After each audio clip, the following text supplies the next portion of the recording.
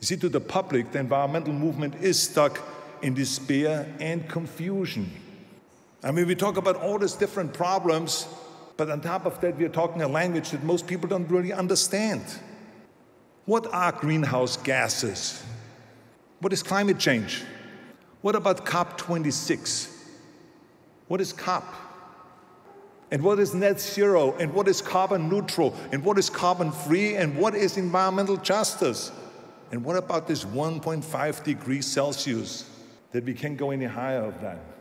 And does everyone in the world understand Celsius?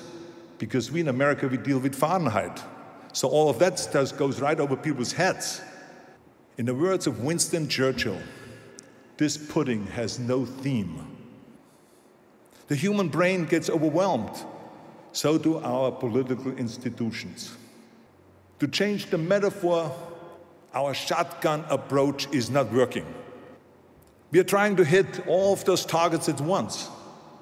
We need a rifle approach. We need to have one target. I say focus on pollution. Everyone gets what pollution is. It is simple to identify and to understand because you can see it coming out of the smokestacks. Doesn't matter where you look, Los Angeles, London, Beijing, New Delhi, Sao Paulo, everywhere you see pollution. You see the smog that's killing people. Pollution is enemy number one. Pollution kills the coral reefs. It makes the iceberg melt. It is the very thing that causes climate change, and it makes our temperatures rise. So if we get rid of pollution caused by fossil fuels, we get rid of a lot of the other problems. Why are we always just talking about climate change? Pollution is the very thing that kills 7 million people every year. Now here's the thing about focusing on pollution. See, it's not overwhelming because it's all about hope.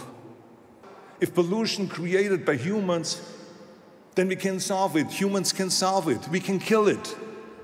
We can terminate it.